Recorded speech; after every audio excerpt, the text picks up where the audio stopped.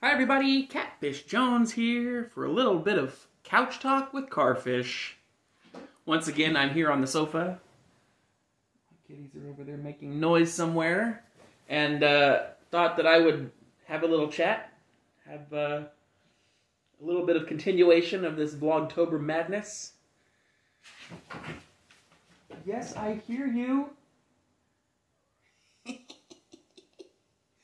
Today I thought I would talk about the bottom of YouTube, kind of a loose circle of fellow content creators and YouTube personalities that I mingled with when I first started doing YouTube.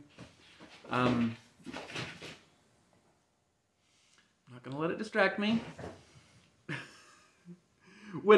I think I mentioned when I started putting out videos, I had, I had been inspired by creators like Adam the Woo and some of that group that he created with around all of those times. And they did a lot of, you can't really call them adventure vlogs, but it was like, as they traveled, as Adam traveled, he would stop and look at roadside attractions. They would go and spend the day at Disney World or wherever they may have been, various different places that certainly garnered a number of clicks for him. And it was fun to watch, fun to keep up with, especially as it was going on a daily basis. You wanted to just see what happened tomorrow, and what happened tomorrow, and what happened tomorrow, until it finally stopped, and for me the spell was kind of broken. But somewhere in there, I started doing my own videos and caught on with another group of people who, similar to me, had, whether they were inspired by Adam the Woo or some of those other creators, or maybe were some of those other creators themselves, but smaller channels. And we kind of all gathered for a while on a nightly live stream hosted by one of my good YouTube friends, Mark Fun Jones, where he was doing a consistent, painting every day on a YouTube live stream. So every day, everybody knew they could gather around, 8 Easternish, something like that, around Mark Fun Jones' YouTube channel, pile on in the comments, and have great conversations with people, meet a number of people, interact with these people, collaborate with some of these people in certain situations.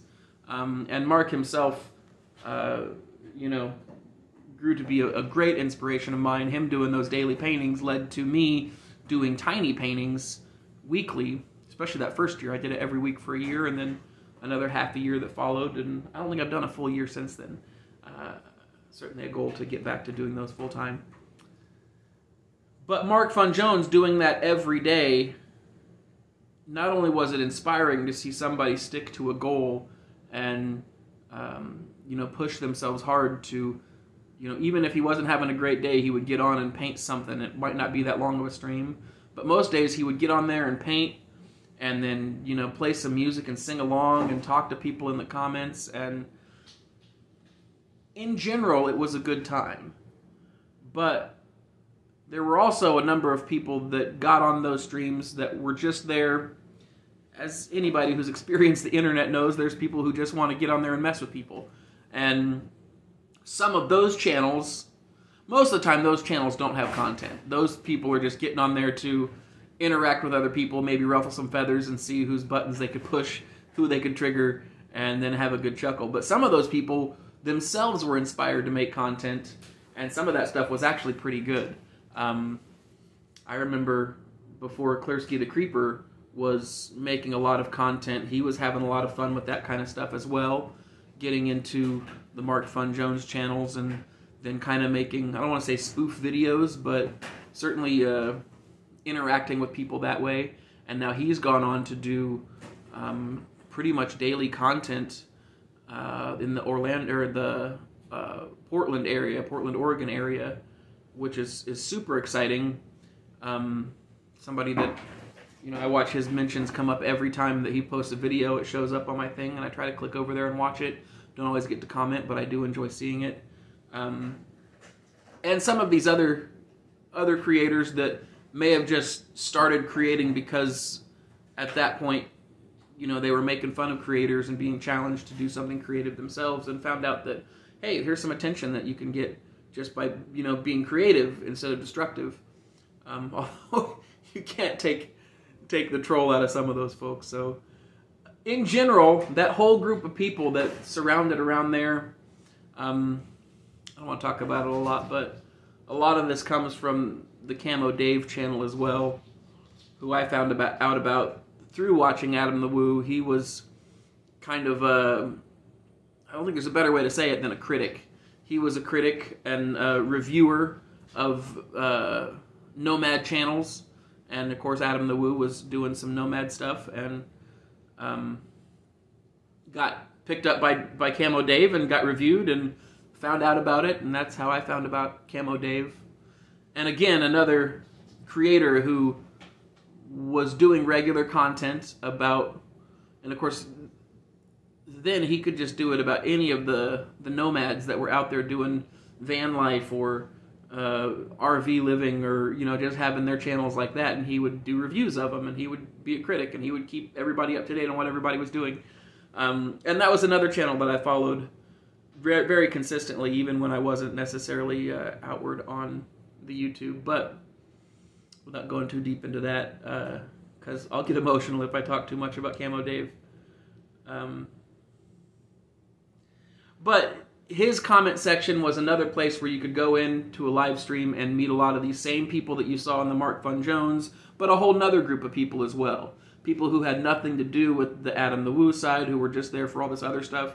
And that whole conglomeration of creators and commenters and watchers and viewers, and just that whole magical mix kind of became known as the bottom of YouTube. And not just like there's one bottom of YouTube. There's been a number of different groups of creators that call themselves the bottom of YouTube, but it's like the bottom of the ocean, where there's not just one bottom of the ocean. The ocean's huge, and the bottom is just as huge.